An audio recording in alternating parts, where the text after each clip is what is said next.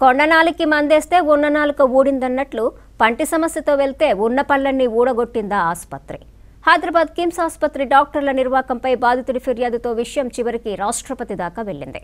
Hyderabad Banjara hills లో retired ఉద్యోగి Panduranga Rao 2017 September 4న Secunderabad KIMS ఆసుపత్రికి వెళ్లారు. డెంటల్ కాస్మెటిక్ సర్జన్లు ఆయన పళ్లకు క్యాప్ అమర్చారు. 6,96,000 రూపాయల బిల్లు వసూలు చేశారు. కొంతకాలానికి పాండురంగారావు అనారోగ్యానికి గురయ్యారు. మళ్లీ చికిత్స ప్రారంభించిన ఆరోగ్య పరిస్థితి మరింత దిగజారి ఆయన 32 పళ్లు ఊడిపోయాయి. దీంతో బాధితుడు రాష్ట్రపతికి ఫిర్యాదు చేశారు. వెంటనే రాష్ట్రపతి కార్యాలయ సిబ్బంది ఆదేశించడంతో పోలీసులు కిమ్స్ ఆసుపత్రిపై కేసు నమోదు చేశారు.